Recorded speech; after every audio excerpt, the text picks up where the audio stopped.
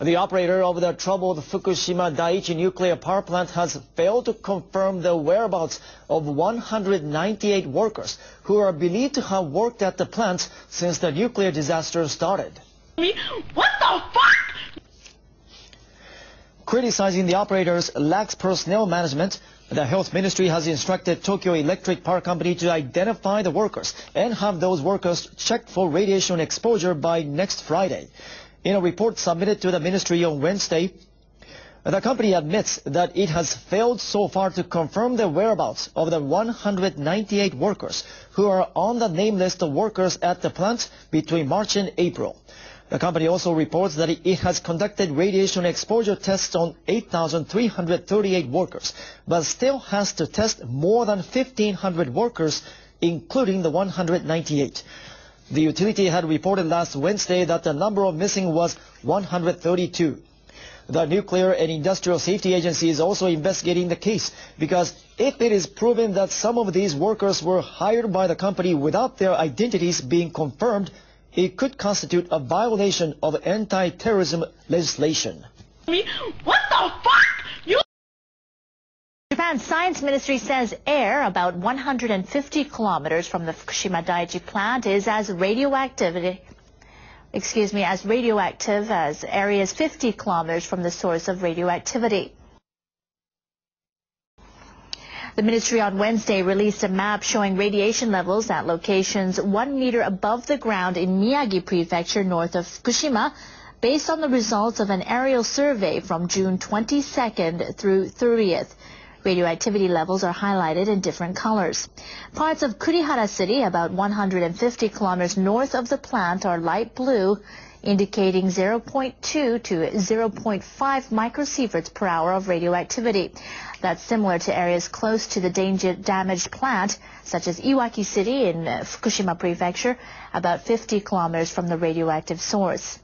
Cesium quantities far above the government standard were detected in rice straw for cattle feed collected by a supplier in Kurihara City.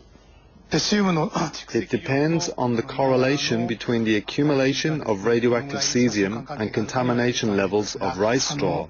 We'd like to consult the Agriculture Ministry and local municipalities. Hiroshima University professor Masaharu Hoshi says if such data had been made available earlier, it could have prevented farmers from giving the tainted straw to cattle. No shit. The government says it will consider whether to lift evacuation orders in January after completing the second stage of its plan to bring the Fukushima nuclear crisis under control. In the second stage, the government aims to significantly reduce the volumes of radiation emitted from the plant.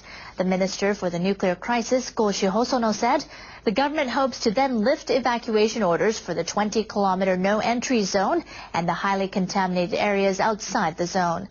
To speed up the process, the government will increase radiation monitoring and decontamination work in the two zones. It will also step up the decontamination of infrastructure by cleaning water and sewage systems and disposing of radioactive rubble.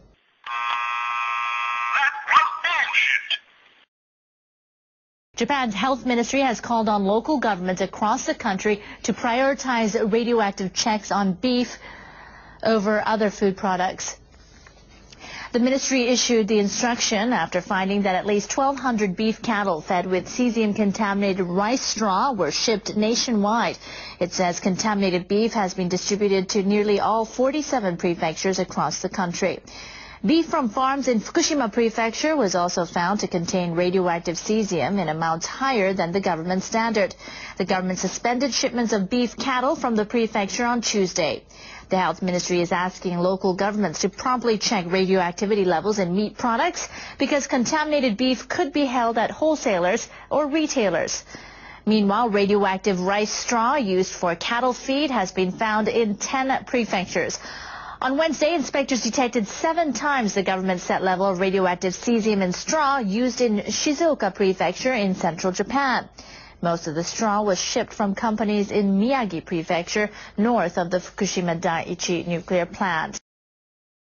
Consumers throughout Japan are reacting to the radioactive contamination of beef after the government suspended all beef shipments from Fukushima Prefecture. Livestock farmers and distributors have demanded that the government take steps to dispel consumer fears. About 100 cattle farmers and meat distributors from across the country attended a briefing at the Agricultural Ministry on Wednesday. The move followed Tuesday's government's ban on beef shipments imposed after radioactive cesium levels exceeding government standards were detected in cattle shipped from Fukushima. At the briefing, distributors noted that the prices of beef from prefectures other than Fukushima are also falling sharply. They expressed concern that the consumers might start avoiding beef altogether. And the Agricultural Ministry officials said the government would consider measures to convince consumers that domestic beef is safe. It's the oldest trick in the book. What book? The Distortion of Truth by Association book. Not all beef is contaminated. I find it disturbing that consumers mistakenly believe that all meat is affected. I want the government to step up inspection and ensure only safe meat reaches the market. Safety measures should be valid and transparent. 2 of the 18 nuclear reactors now operating in Japan are due to be shut down shortly for regular inspections, with no prospect of restarting. Kansai Electric Power Company says it plans to begin turning off the power of the number 4 reactor at its power plant in Takahama, Fukui Prefecture on Thursday. The utility also plans to shut down another reactor at Oi Nuclear Plant in the same prefecture for regular checkups on Friday. But the Fukui prefectural government has decided not to approve the resumption of nuclear reactors there until the central government draws up new safety standards for reactors after the nuclear disaster at the Fukushima Daiichi plant. In Japan, 18 of the country's 54 nuclear reactors are currently in operation. The European Union is asking member nations to draw up plans for disposing of spent nuclear fuel and other radioactive waste. It says those blueprints must be finalized by 2015. EU ministers agreed on Tuesday that the Union's 27 member states must outline specific procedures for building underground and other facilities for permanent disposal of nuclear waste. The plans are to be submitted to the European Commission, the EU's executive arm. The Commission will be able to demand reviews if necessary. Member nations will be required to make related information public and allow citizens to take part in the decision-making process. The safe disposal of nuclear waste is a pressing challenge for the world. Finland and other countries are building bunkers to bury the waste deep underground, but as yet, no such facilities are in operation. Engineers continue struggling with a decontamination system for radioactive water at the crippled Fukushima nuclear plant. Plant operator Tokyo Electric Power Company admits the system is still working below target. TEPCO says the decontamination rate last week was just 53%, well below the target rate of 70%. That's the 3rd straight week it has failed to meet the target. The utility blames water leaks. It also says the decontamination system's capacity to remove radioactive materials is 30% lower than originally planned. TEPCO says changing the piping has not improved the performance and that the cause of the latest problem is still unknown. What the fuck? Since the crisis began in March, water used to cool reactors has become radioactive and is accumulating in the basements of the reactor buildings. TEPCO has operated a cyclical system since late last month, decontaminating the water and reusing it to cool down the reactors. The Japanese government has drawn up the guideline, or rather the outline of its reconstruction plan for areas devastated by the March 11th disaster. The outline calls for setting up special reconstruction districts where deregulation will be promoted and fast-track procedures will be made available to utilize land. Easing tax burdens and providing financial support will also be considered. The outline also calls for building advanced solar energy and wind power generation systems to promote renewable energy businesses and creating eco-friendly towns in the disaster-hit areas. Regarding the nuclear disaster at the Fukushima Daiichi power plant, the outline proposes a research institute to be set up to help decontamination activities in the prefecture with the cooperation of universities and companies. The government hopes to decide a basic policy based on the outline by the end of this month. A top U.S. nuclear official says Japan has achieved substantial progress in its efforts to bring the Fukushima plant under control. All I know is this violates every canon of respectable broadcasting. Gregory Jansko, chairman of the U.S. Nuclear Regulatory Commission, spoke to NHK on Tuesday. There has been a lot of progress.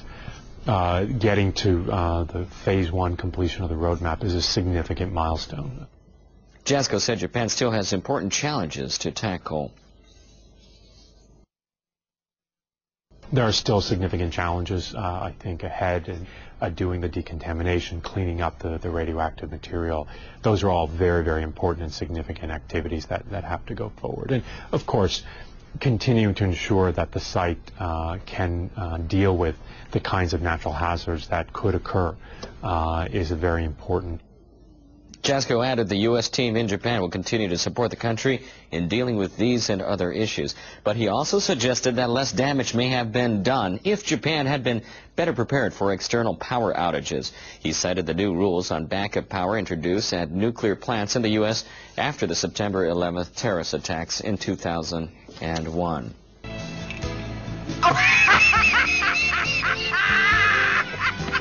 What's so funny now? Sometimes just think funny things.